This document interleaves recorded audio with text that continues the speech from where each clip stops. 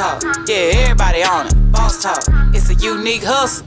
Check it. It's a unique hustle. It's your boy ECO, and I'm here with the lovely, amazing, official Miss Jamaica. What's going on? None, you know, Modell, walk on. I want y'all to stop what you're doing right now. Go like, subscribe, follow us on all social media platforms. When I mean all, I mean all. I mean on Facebook, Instagram, TikTok, Snapchat, you name it. We're on it. Just Google us, Boss Talk Podcast 101. We pop up first in line, I guarantee you.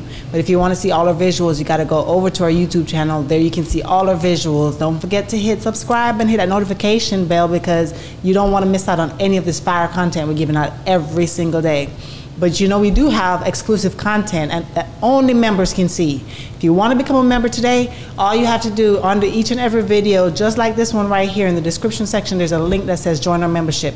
Click that link, follow all the instructions, and you'll become a member today and see all the exclusive content, and you will not regret it.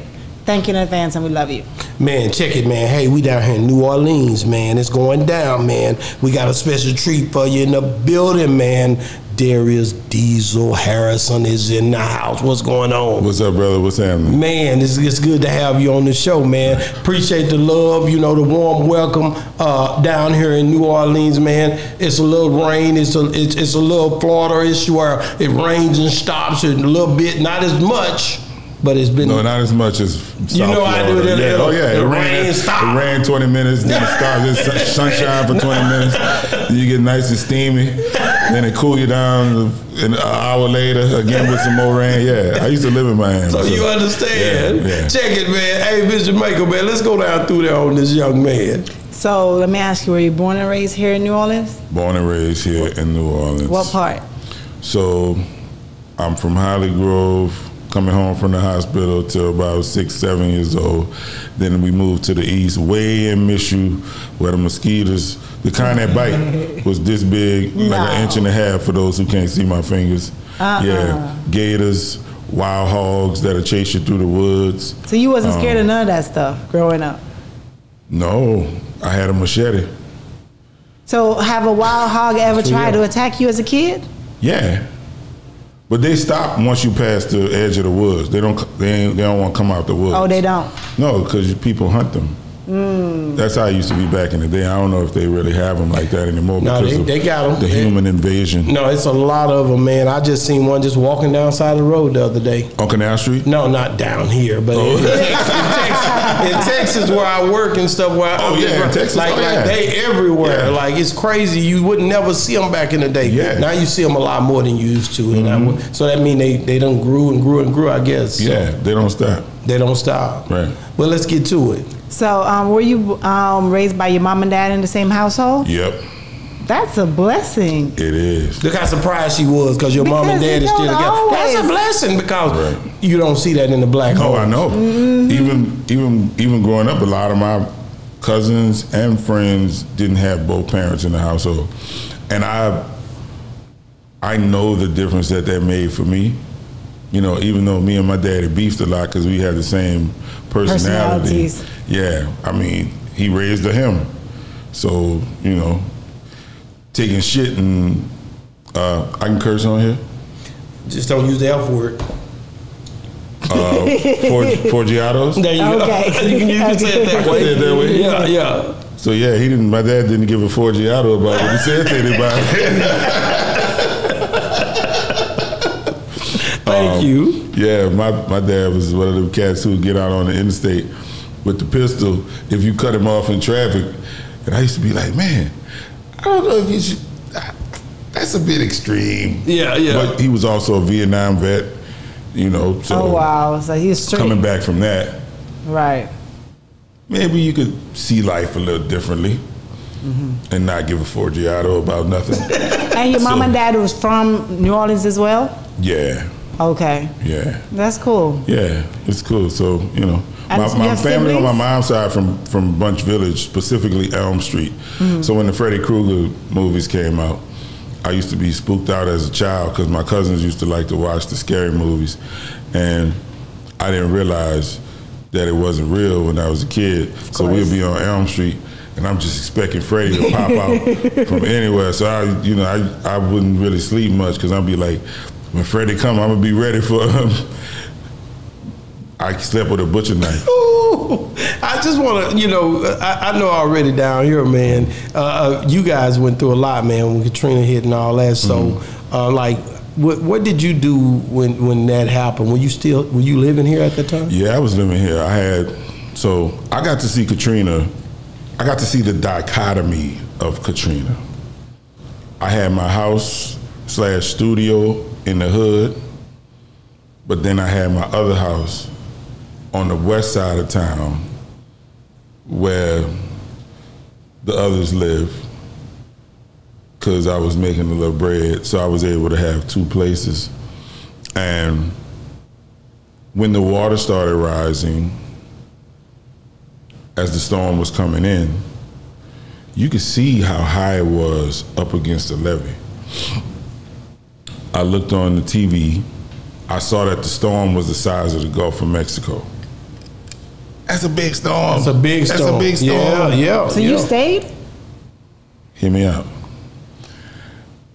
When I saw that on the news at 5:30 in the morning, because I didn't go to sleep, because I was like, let me see what's cracking with this storm, because I got kids. I'm responsible for people, so I need to give out some orders on what to do and how to do it. So when I saw that, I was like, we getting the Forgiato out of here. Yeah. So y'all pulled up. Yeah, we rolled out. But it took us 9 hours to get to Jackson, Mississippi. Yeah, traffic. From here. That's a 2-hour ride. It took us 9 hours. There was people on the side of the road dying, cars broken down, out of gas. The whole nine, because who expects to sit in traffic for 9 hours? Nobody. Even if you got a full tank, you might not make it 9 hours just sitting. Yeah. So we left. As we were arriving in Jackson in the 9th hour, the telephone poles were snapping from the wind. The hotels, the gas station, nothing in the city had power.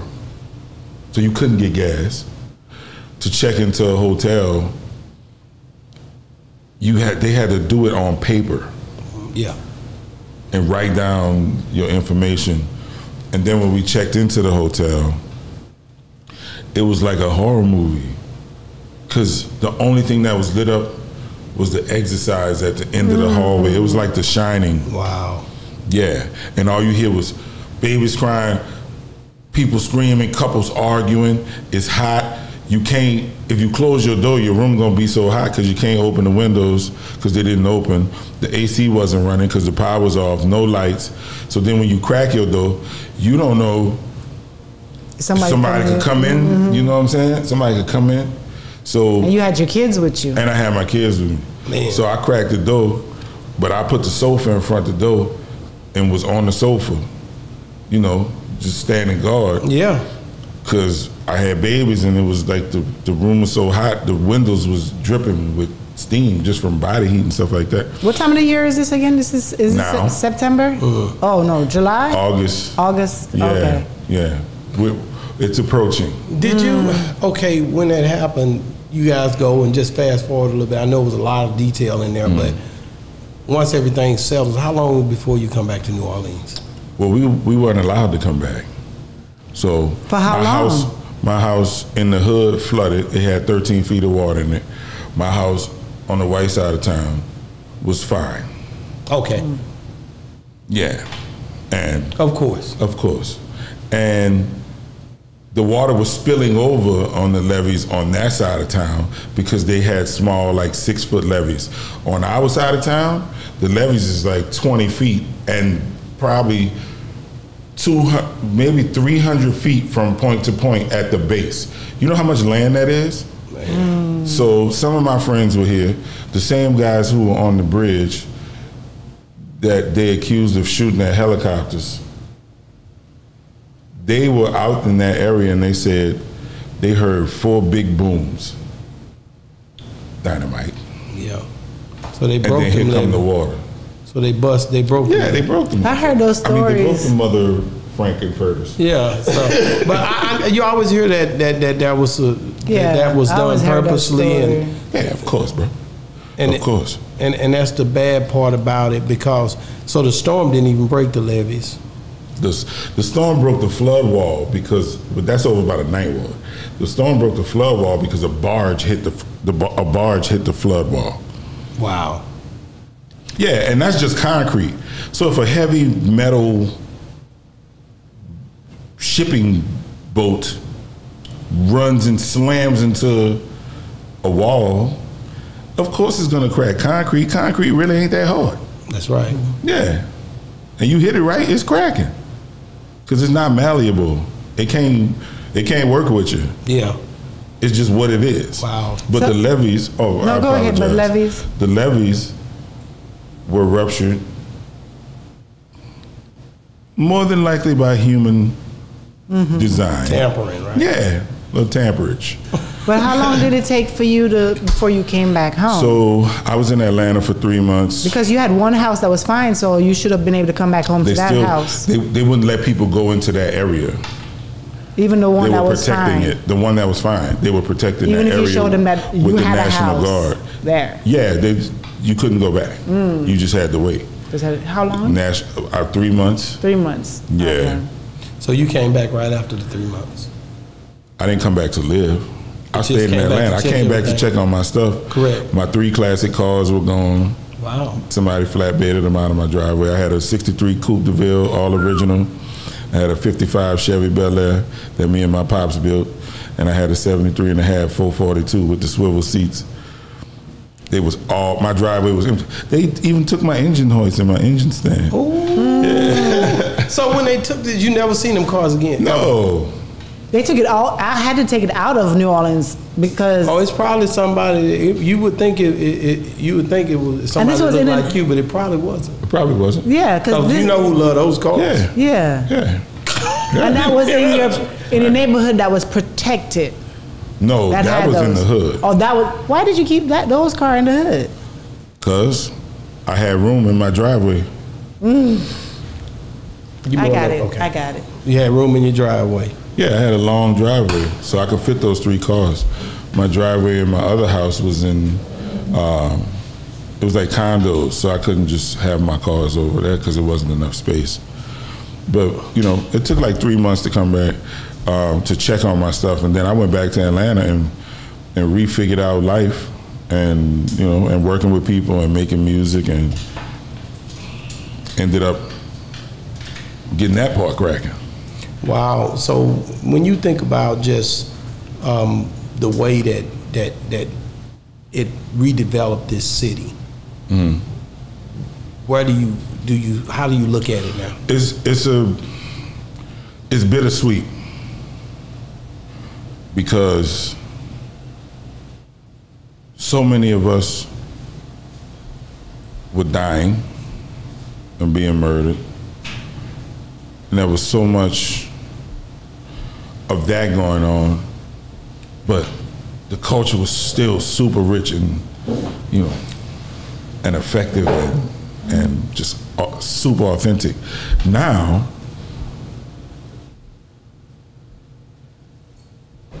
okay, I heard you mention Birdman earlier. Yeah, right. For sure. So the neighborhood, so he grew up one house away from my sister-in-law. Okay. On Valence, VL. Ferret and VL now has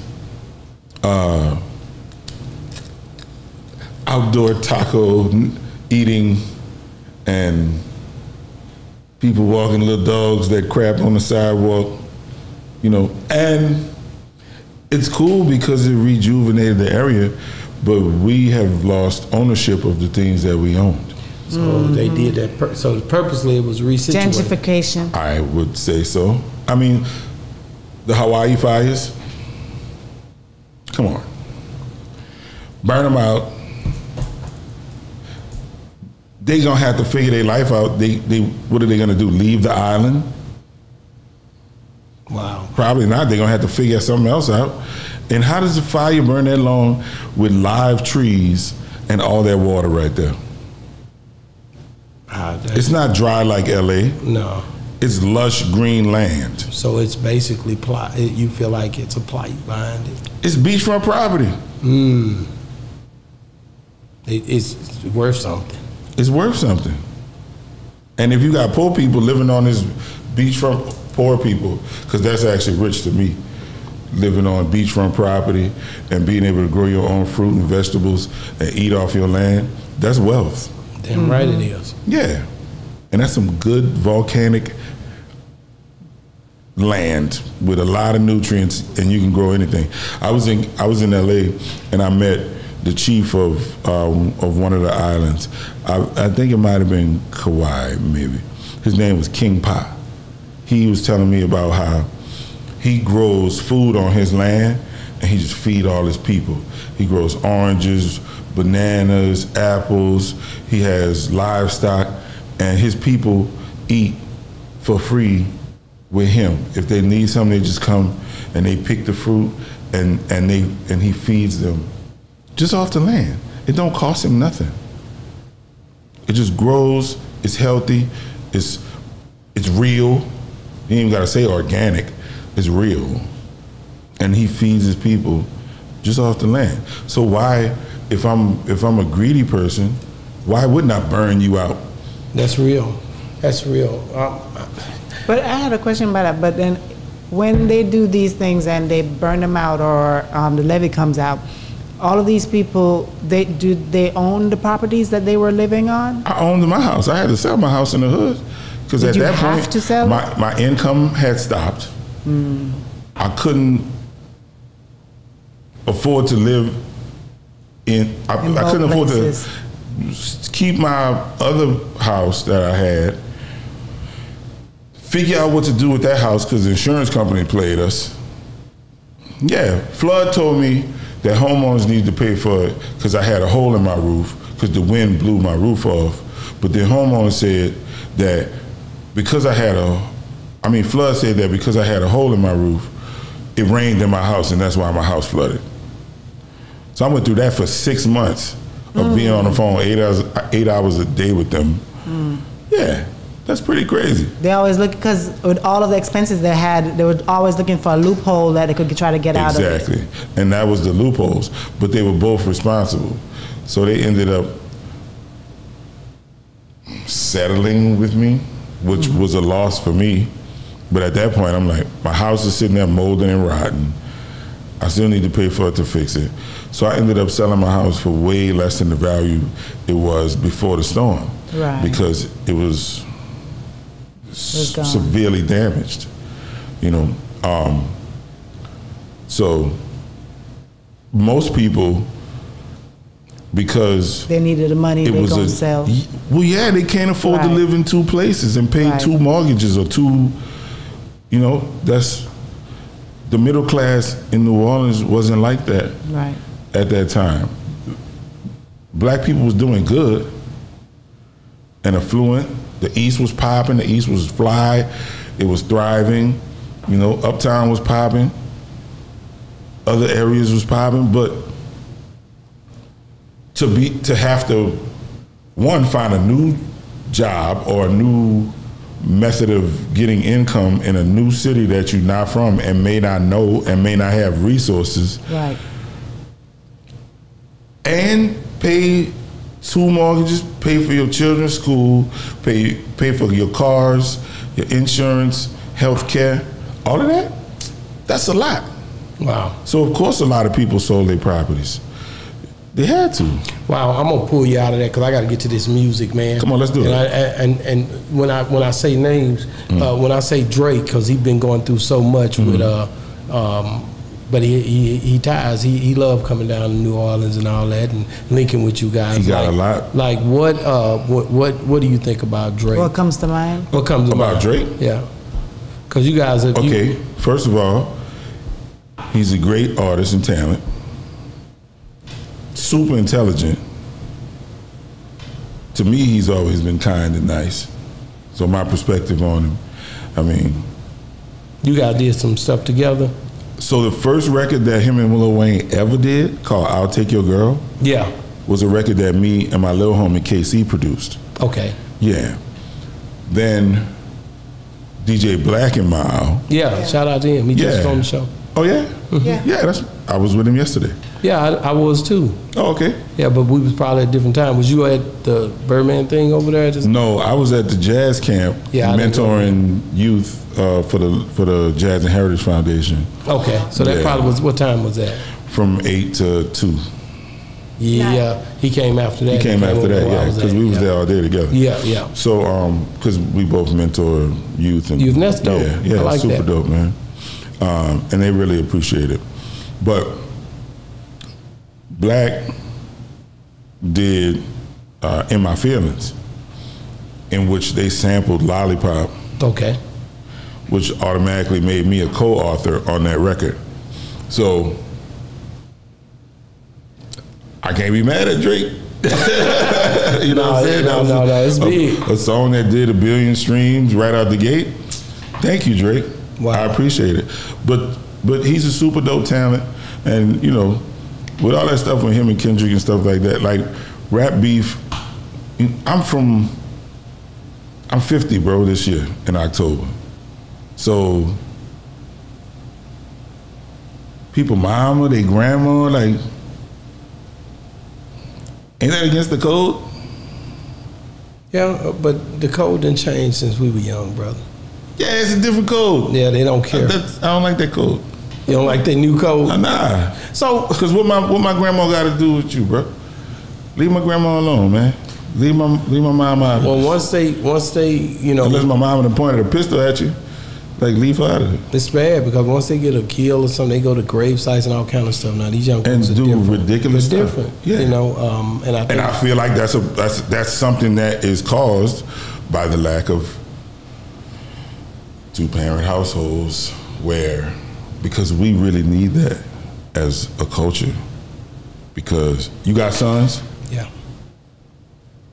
But growing up, you say you're almost 50, but growing up, when you were younger, there was a lot of not 2-parent households around, but people weren't being that disrespectful back then. Well, because we were coming out of the effects of having respect, and which was great. Mm-hmm. You know what I'm saying? Like, you respected your grandmother, you respected your aunts, your uncles, you know, even the ones that you didn't want to, you still had some kind of honor for them.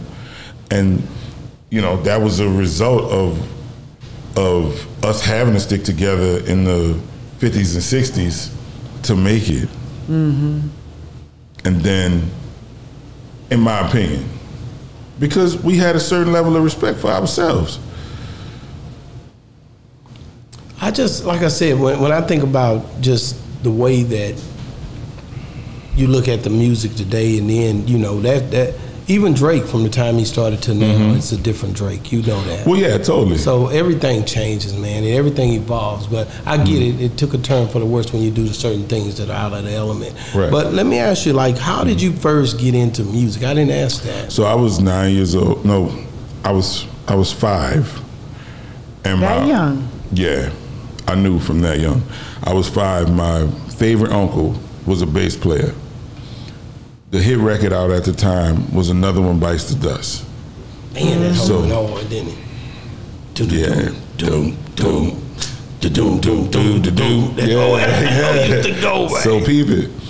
My uncle, because he was off during the day and he did gigs at night, during the summer he was able to babysit me and my cousin, who was the same age as me. So we would be chilling, and then it would be time for him to practice. So he'd be like, okay, y'all come sit in the room so I can watch y'all while I practice. So he would sit us on the edge of the bed, me and my cousin Tanya, and he had this, he would have a cigarette in his mouth. So he'd light a cigarette. I used to be like, man, that cigarette look kind of wrinkled. Like, it don't look like the Cool Filter Kings. So he'd light a cigarette.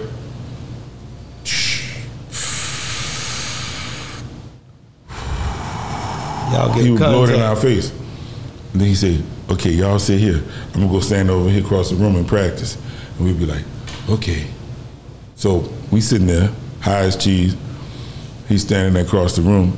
But he got the Kango tilted to the side, his shades on, the J in his mouth, a white Fender bass, P bass, with the shirt on, with the V-neck and the chest hairs out. That's what they want. That's how they did it. You talking the 70s, man. Yeah. Come on now. And then he started practicing. Dum, dum, dum, da dum, dum, dum, da dum. So I would be like, every time that happened, I'd be like, this the coolest nigga ever. That's what I want to be when I grow up. So at 5, I knew I wanted to be a musician. I knew I wanted to make records. But I didn't get that opportunity until I was 9, when a band director came to our class in elementary school. And he looked like he was from the circus. He had the mustache that went like that.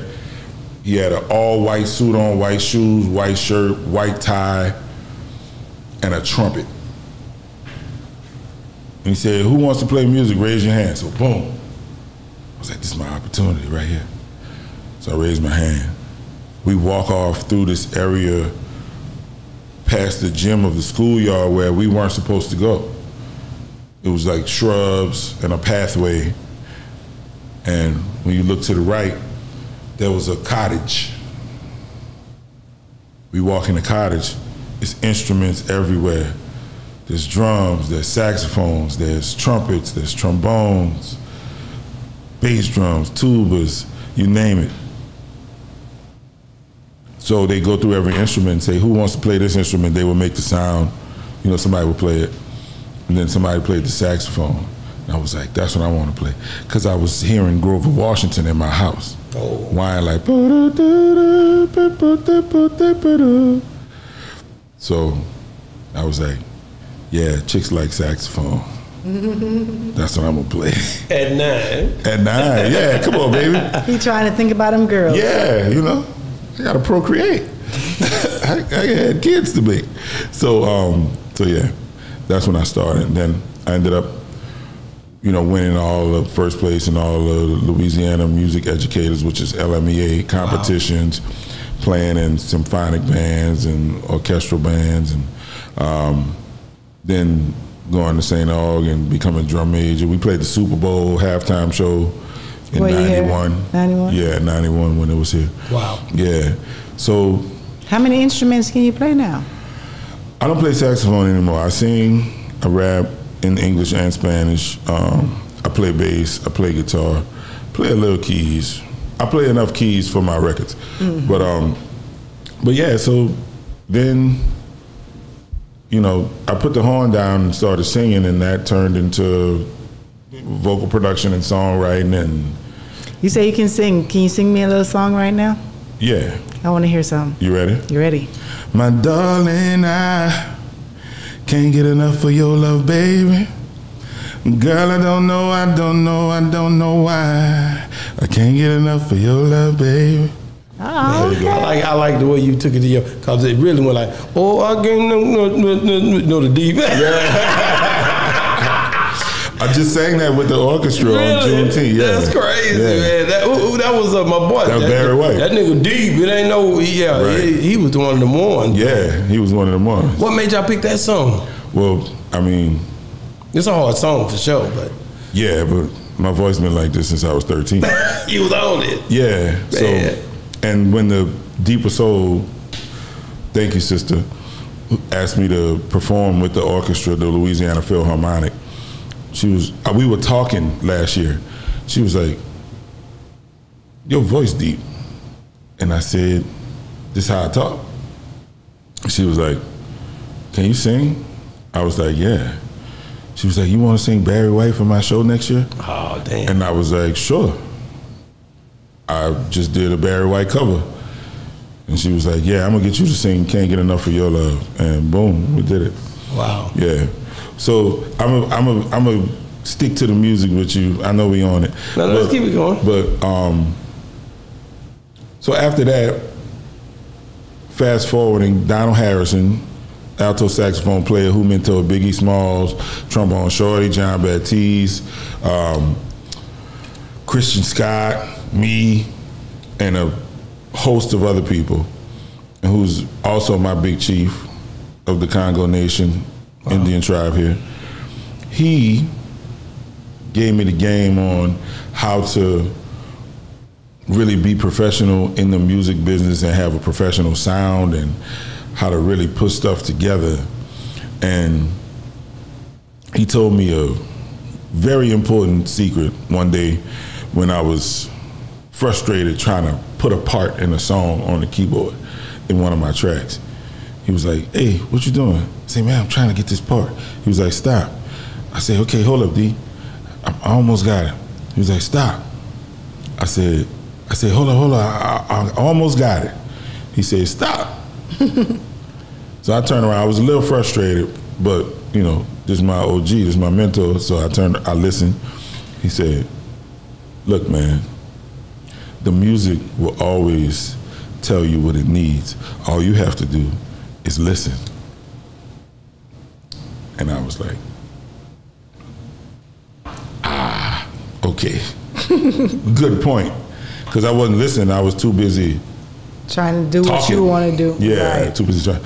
So then that bit of information put me in a position to create better product.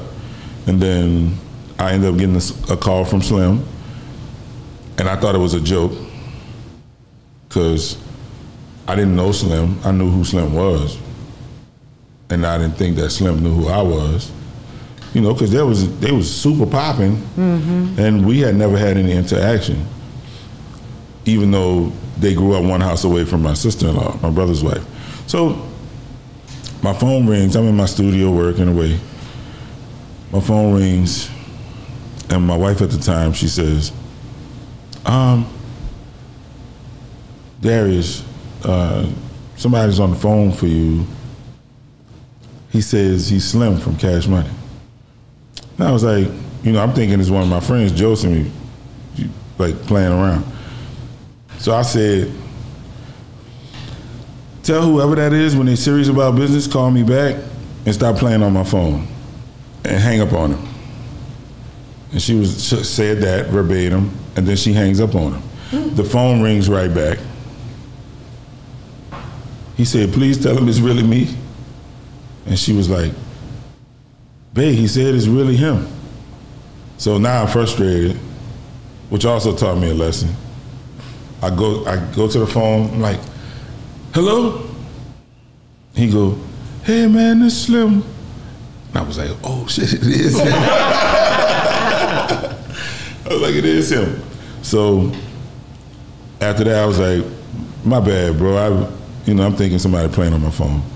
And he goes, I want you to come over to the house. He gave me the address in the neighborhood that they was in. And I knew that neighborhood because I had some friends that lived there. And I was like, wow, this really happening. And the day I showed up was the day that I worked on my first #1 record, which was a remix with Wayne and Avant. That song they did together, I don't even remember the name of the song, but you know the record I'm talking about? Yeah. This only song that Wayne and Avant have They together. only had one, and I can't even think of it. I can't think of it, but it was. Look it up. It was. It was a cold song too. I just can't remember. You produced it? No, I didn't produce it. I engineered Wayne's vocals and did the vocal production on that song. Can you sing a part of it? Wayne. You don't know. I can't remember Rap it. You don't know that song? I kind of hear it in my head, but I don't remember it. I've done thousands of songs since then, but that was You know what? Hmm? It was called You Know What? Oh yeah, you know what? Yep. That's it. Yep. So yeah, after that, it just was number one, because Wayne was on everybody's remixes and all that stuff. So then it was Destiny's Child, Soldier. Then it was T.I. Then it was, I can't even remember. Which one you did with T.I.? Stand Up. No, not. Yeah, Stand Up. Huh? No, Luda had a stand up, but T.I. have a stand up T.I. had too. one that said, if you don't like what I'm saying, then buck. Swing on them niggas, we can throw them hands, sucker. That was him and BG. That was him and BG. That wasn't him and Wayne. That wasn't him and Wayne. Yeah. They had So a which couple one records was with it? him and Wayne. They had a few. It was on. It was Stand Up, right? Yeah. Thank you, brother. Yeah, it was Stand Up. Yeah. Yeah, sure was. Yeah. You right. Yeah. So I just looked it up. Yeah, you right. So I had engineering credit on that one, and it went on and on and on. So by the time we released the Birdman Fast Money album, which I did 6 of the records on and engineered the whole thing, I had already touched probably 15 to 20 #1 records. So, you know, under my belt. Is there any of the 15 or 20 that came to you as a surprise? All of them at that point, because that was my first year working with them. So I had done professional things before, but to just do it consistently back to back like that, I was really surprised, because you never knew what was going to happen what day, because they was getting so many calls from people for features and to be on stuff or to do collaborations. Right. So, you know, one day it's a Vance record, next thing you know is, like I said, Destiny's Child, and next thing you know, Tina Marie walks in the door, you know. Man. I got a funny story about that. Oh, that's hard. So, Go ahead. Tina, with her little bitty self, walks in the room, because Baby and them had told me that the night before that Tina was coming, so I did 2 tracks for her to be prepared, and she walks in the room, and Baby was like, play what you did for her, and then he left the room. So I played one of the tracks, and she walked up to me, she stopped the computer, she walked up to me. Now, she's like right here to me, but she's this close to me. And I'm looking down at her, and she's looking up at me. She said, you did this for me? And I said, yeah, they told me you were coming in today, so I wanted to have some ideas for you ready. And she said, you know what Rick would have called this? And I said, what? She said, Big Dick Funk. I said, well, Big Dick Funk it is. That's hard. Yeah, that's hard. She did the song. It was called The Love Game. Yeah. And then, after that, we did what? Carter One was happening at that time. And I engineered like 90% of that record. But I didn't have any productions on it. But I was engineering, you know, for Wayne and for Manny. Then the Carter 2, I ended up having production on and did a lot of the vocal production on it and engineered probably about 75% of that album. Wow. And then, you probably know the record. It was called Wheezy Baby. Yeah. The one.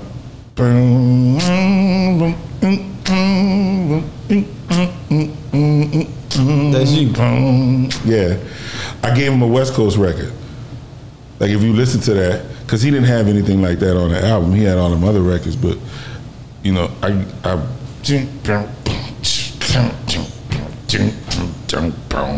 Yeah. So that one, then all the mixtapes, the Droughts, Louisiana, all that stuff. The Gangsters Don't Die record. Yeah. Boop, boop, boop, boop, boop, boop. Gangsters don't die, they get chubby and they move to Miami. That's me. So many more. Well, I gotta ask this part. I think you go ahead. So, with all your records that you've engineered and stuff, without your tag being anywhere on it, how would someone know that that was you? Because everybody still has something that's unique to themselves other than a tag in their music. So, my sonic tag is quality. Okay. But a lot of engineers say they give quality as well. Yeah, but I'm talking about as a producer. Mm-hmm. Like, you gonna know it's mine because how it hit, it's crispy, it's my stuff still sounds analog even though I'm using digital stuff. Really? Yeah, because I grew up on analog stuff, so you go for that sound. Yeah, I get that sound. Wow. And it resonates with humanity a certain way. What about Chris Brown? Yep, Time for Love. I worked on that record as a co-producer and co-writer with Jean Baptiste and Free School. Okay. Who do a lot of hits, pop, rap, whatever you name it, alternative. How did you get to be a part of that record? They called me. Jean was like, "Hey, Deez, come to the studio. Okay. Let's, we're working on Chris Brown." And it was a jam. And it was like that simple. What's your favorite out of all the ones you've ever done? Records? Is there any one favorite that you can say that? So Let the Beat Build is one of my favorites because it's so, like, I'm gonna say awkward because it ain't no regular record. It don't start off with drums and a beat. It starts off with just a sample and rapping, and the intensity builds for so long that by the time the beat actually dropped and when the hook dropped, it was such a surprise for people that that's what he was gonna say. This how you let the beat build? Who says that? Nobody ever said that on no record.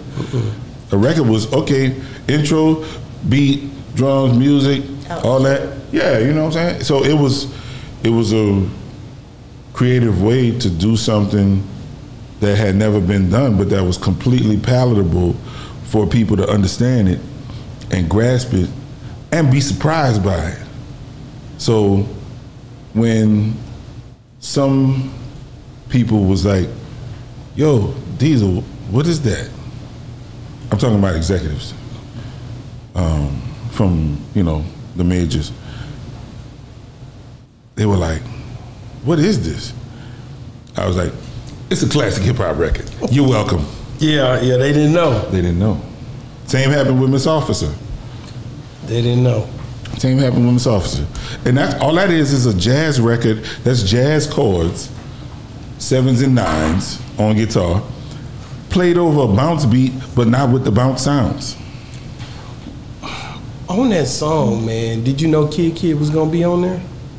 Yeah, I'm the reason he was on there. Why they didn't never do a video with him on? That would have been hard, bro. I don't know. I mean, I feel like that maybe that was your fault. Whatever. No, that wasn't my fault. No, that's my dude. That's a good joke though. That's a good joke. Nah, that's my dude. I love Kid, man. I love Kid ever since I met him. He been on. That's my dude, bro. I rock with New Orleans, man. He dope. I appreciate that. All y'all, man. Yeah, man. It's Texas, Louisiana, for right? Me. Connection. I come see my favorites, so you gotta realize he Texas, Louisiana. Right. So the record on Fast Money with Bun on it. Yeah. Boom, boom, boom, boom, boom, boom. I worked on that record too. Wow. Yep. That's hard. But so somebody else was supposed to be on that record, and they had done their verse. Yeah, they had done their verse. But when they did their verse, it was the same thing that Wayne said, except they changed the words. But it was still the same subject matter, same timing, same spot in the verse. And I asked Fizzle, Wayne, I said, "You hear this?" And he said, "Hear what?" I said, "Man, homie, verse time. He's saying all the stuff you said. He just changed the words. But his verse is the same as your verse." He was like, "What?" And I said, "Yeah, listen." He was like, "Oh, nah, we got to take that off." And then... He was a popular artist. Not that popular at the time. But the guy was a Wayne fan.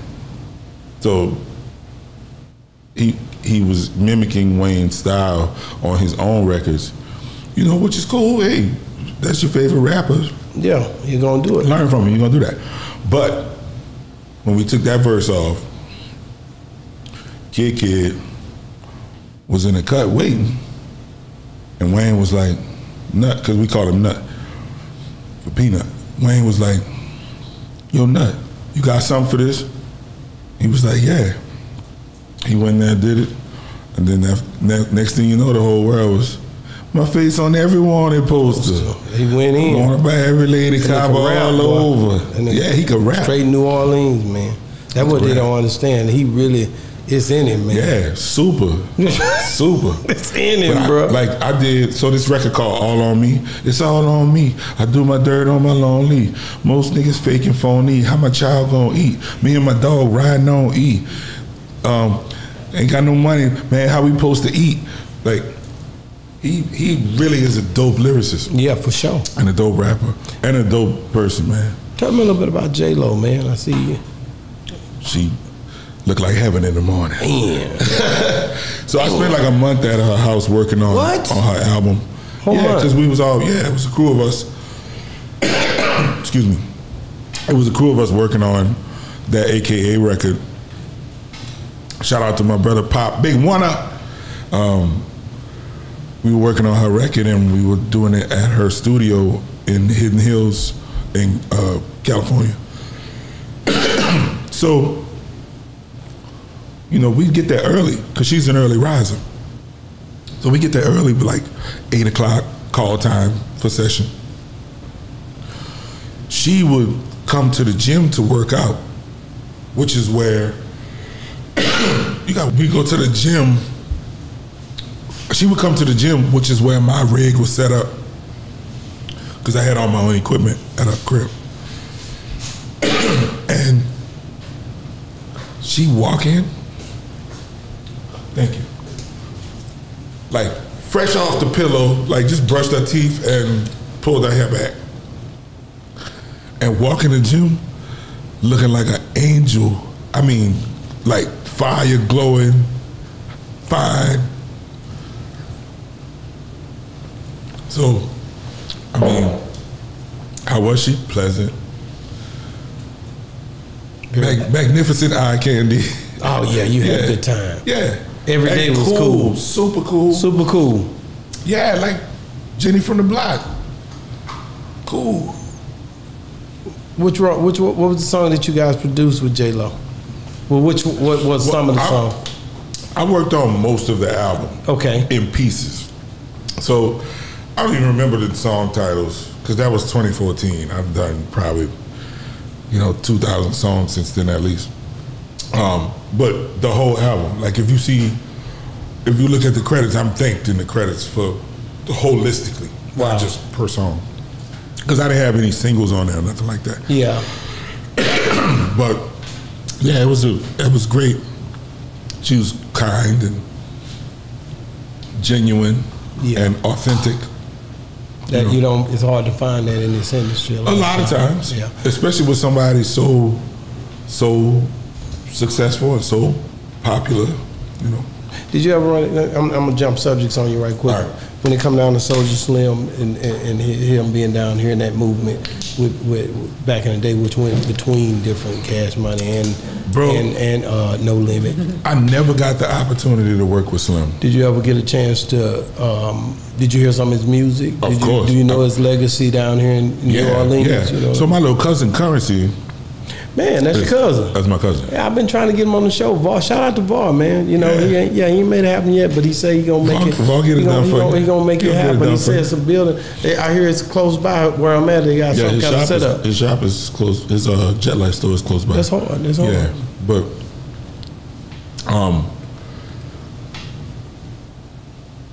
I knew most of what I knew about Slim impersonally because like Currency would tell me about Slim all the time, and he wanted to introduce us.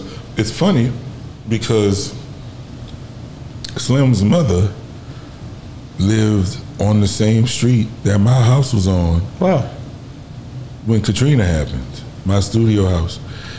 But it was closer, it was probably like maybe 3/4 of a mile up, like more toward like the 9th Ward, like closer to Gentilly Boulevard. I don't know if you know, how well you know the city. But yeah, so, yeah, it was interesting how we never met. But like Danny Cartel, who did Slow Motion. Yeah. We were in the same circles, but me and Slim just never happened to meet. Wow. And yeah, it was interesting. But I always liked his stuff, and I liked the authenticity that he had in his music. I never even got to meet him actually. Wow. Yeah. Did you? I see you mentioned Cash Money. Did you ever get to work with No Limit? So yeah. So after Cash Money,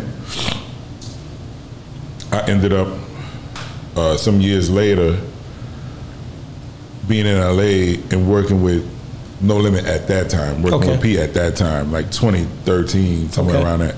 So me and Rance from 1500 or Nothing did the Al Capone record together. Okay.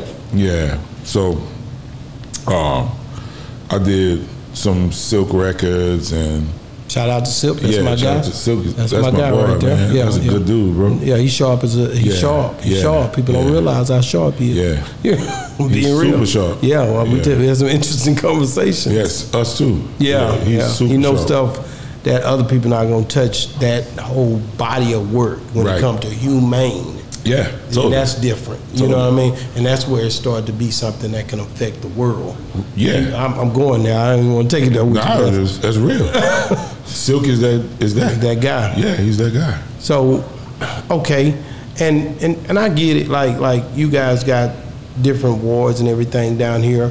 Like you when you first seen you guys come up, man, y'all had so many different places where people was hanging out. That whole bounce movement, all that stuff come from down here, man. And you managed to find your way, producing, dealing with music, different bilingual. That's a little different for me. I hadn't talked to nobody down here that was in the bilingual market. Like, when you tap into that market, is it promising? Does it bring back? Well, yeah. So okay, the way I got into that is because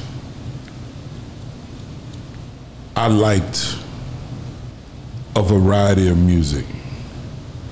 So when I heard Lionel Richie, all night long. Come on, all night. All night long. Yeah. And then Sheila E. Man. That was it. Yeah. And she was playing them timbales and stuff. Yeah. I used to be like, man, why? Why we don't have drums like that in our music? So I would do my research and find other Latin artists and stuff like that. And then I got invited to this spot that used to be open called Twy Ropa. It was a factory, but they used to have Latin nights there. And then, when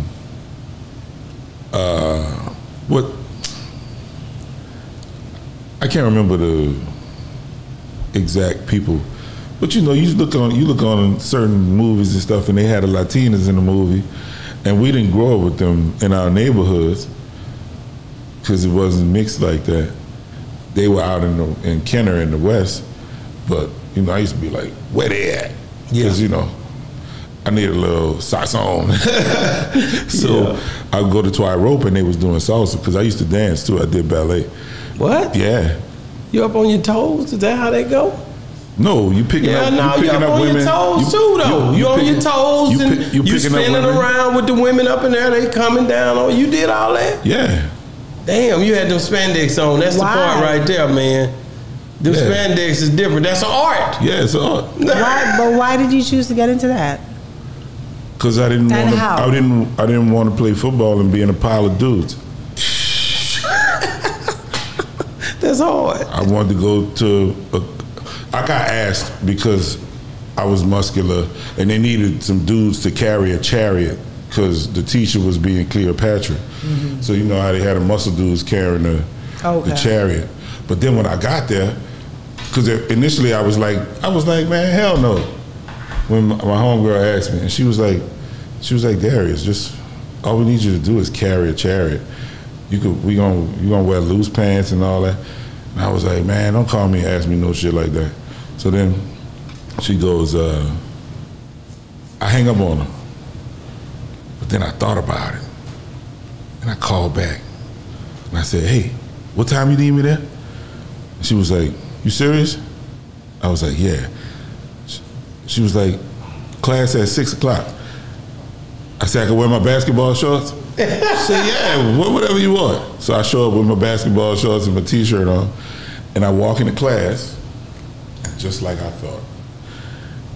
it was a class full of females who could put their feet behind their head with no problem. But you know, a lot of people would, I remember growing up, they would look at males, especially if they're in ballet or gymnastics and stuff, and they'd be like, oh, they gay. Well, that's what I thought too. But when I showed up, I knew I wasn't. And I knew why I showed up. I had an intention. But then after that, I realized that it was actually a dope art form. It made me stronger. It made me more agile. Because I was also studying Muay Thai and kickboxing. Yeah. So it made my sport, for me, it made me better at my sport because I was flexible. My body was, I was able to move. I had more control. And then I ended up really liking the art form. And then you know what I ended up learning later? What's that? One of the most respected rappers in the world did ballet. Tupac. I knew that. Yeah. Well, I gotta, and before I get you off here, because I'm finna have to get you off here, but I gotta get this out. Manny Fresh, who seemed to shape the sound of New Orleans. Like, have you ever got a chance to work with him? And also, just what do you think about him as a producer and coming out of these parts? Bro, so Carter 1, I was recording most of Manny's beats into the Pro Tools and stuff. And so yes, I worked on that whole album with him. The Carter 2 was a lot of different producers, but I worked, with Manny on some of that. On the Fast Money album, Manny had like, I want to say like 2 records maybe, but I worked with him on that. And Manny was always at my older brother's house. So it was more than just, work. He would be at my brother's house for family functions and stuff like that. So we would just be kicking and playing pool and ribbing, like, which is cracking jokes on each other. Yeah, so as far as his sound is concerned, I would venture to say that it's hard to nail down what Manny's sound is because every time he do a beat, it's fresh, it's new, it's, he using different elements. And that was a part of, watching him was a part of why I did things the way I did it, because I'm like, he's not typical. He ain't typical. He's not doing just this one thing. He's taking all kind of different vibes, like Hood Rat Chick. Bum, bum, bum, bum, bum, bum, bum, bum, bum. That's not rap music. If you really, if you think rap, you're not gonna think that. You're not gonna think Project Chick. You know what I'm saying? That was fire. That nigga bad. Get a booze and a pimped up Gucci suit. Ain't got no job. Yeah, that boy was different, man. Yeah. Like I said, I would love to hear a lot more music from Manny. Yeah. Definitely would love to hear that happen, man.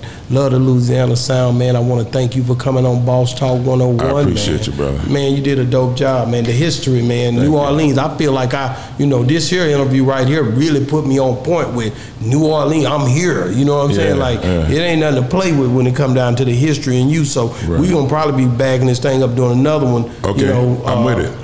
I'm bringing you to Dallas, though. We got to do something in the D, man. I love the D. You know what I'm talking about? Town.